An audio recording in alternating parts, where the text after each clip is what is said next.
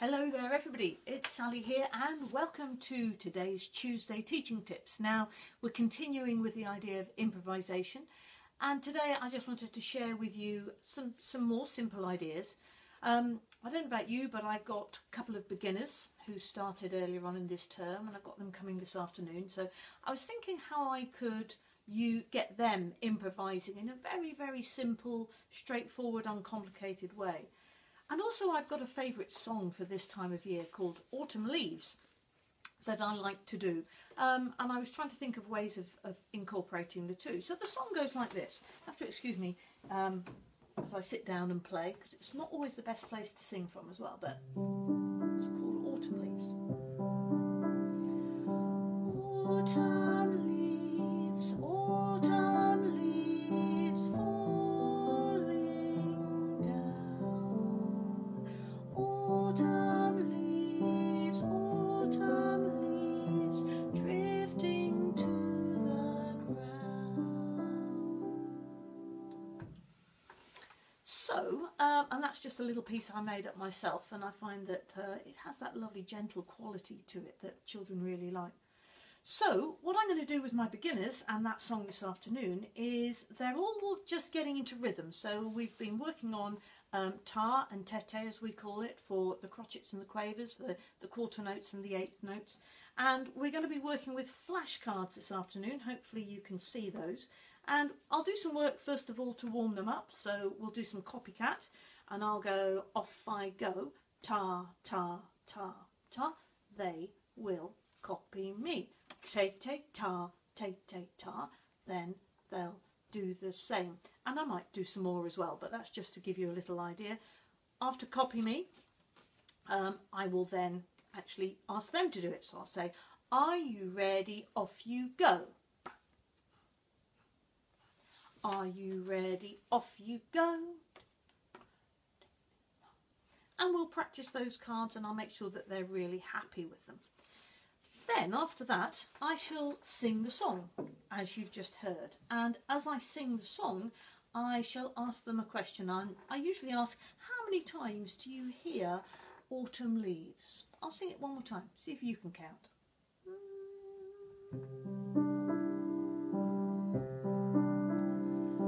Autumn leaves, autumn leaves falling down. Autumn leaves drifting to the ground. And they'll hear hopefully that it's got four. And then I'll say, can you clap? Can you tap the rhythm pattern of autumn leaves? Can you say it and clap it? And they'll come out with that. Autumn leaves, autumn leaves. I wonder, I might ask, which of our rhythm cards had that pattern? And we'll look at these again, and I might show them that one first. So we're looking for te, te, ta, te, te, ta, and we'll look at that one and hopefully they'll be able to say no, it's not that one. And then we'll look at that one and hopefully they'll be able to say yes, it's that one. Te, te, ta, te, te, ta. Autumn leaves, autumn leaves. And then we'll go on to the piano and I'll probably give them a G and I'll ask them to play autumn leaves every time the word comes. So it might be something like this. I'm being the pupil here with my right hand. We go autumn leaves, falling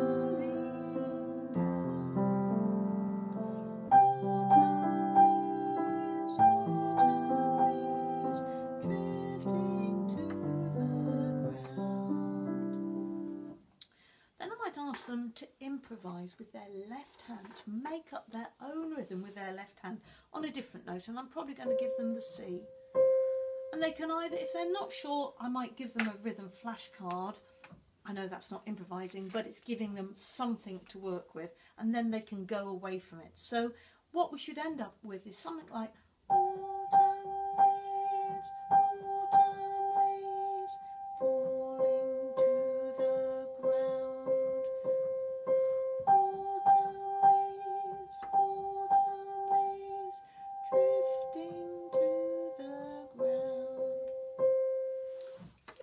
take a bit of time to get there, but then that tells you quite a bit about the pupil. If they're independent enough to come up with a different rhythm here to the words, then their musical independence is really coming on quite well.